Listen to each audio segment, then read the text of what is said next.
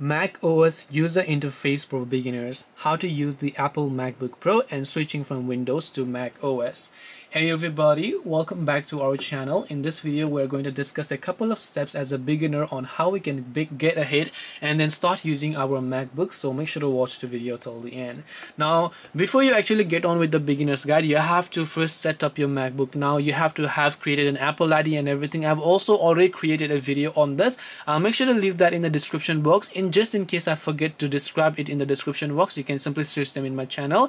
It's a full video on how you can set up Mac whenever you're booting it for the first time by setting up your Apple ID and so on. And after you do that, you're going to land on this page. Now once we're done with the setup process, you're going to see this type of interface where the very first thing is that our interface settings. Now if you have ever used iPhones or any iOS devices, you'll find and come to notice that the interface is almost pretty similar, because if you look at the Apple ID profile from the top left of the screen, here you'll find the system settings. This is the settings application for our iOS. If you want to navigate to full screen, you can just click on this full screen over here option by clicking the zoom option here, and then you'll be able to navigate to this full screen option over here as well. So let me also go ahead and then do that. Once you've done this, you can see the interface such as Wi-Fi, Bluetooth, network, notifications, sounds, focus, screen time. All of these are pretty much similar, just like it was on iOS, right? If you want to do some updating stuff, you can go to general, go to software update and so on as well. If you want to reset, do whatever else, again you'll find all those options right over here as well.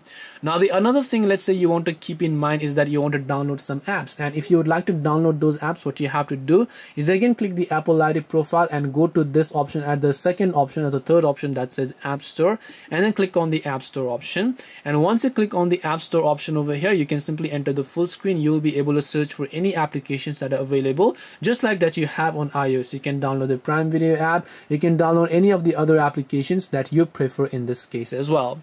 Now this is the way to download the apps. Now the other is, let us get started with using our browser. So by default, MacBook is going to provide you the Safari browser. You also have the messages option. If you want to link your iOS, you can link them and then sign into your iMessage with your Apple ID if you'd like, or you can also use the Apple Mail. You have the Apple Photos, you have the FaceTime, you have calendar, you have contacts. If you have linked them, you have the reminders, notes, and so many other functions and such like that. You have your recycle bin, just like you do as well. If you've ever used iPhone, as I'm telling you, it is almost similar to your iPhone. It's nothing big of an issue. But as an Android and a Windows user, when you're first time switching to macOS, things could be a little bit hectic. You might not know that, but eventually you're going to get the hang of it. So hope this video helped you guys. If you have got any more questions, then feel free to comment down below as well. Thank you very much for watching till the very end of this tutorial, and see you soon in the next video.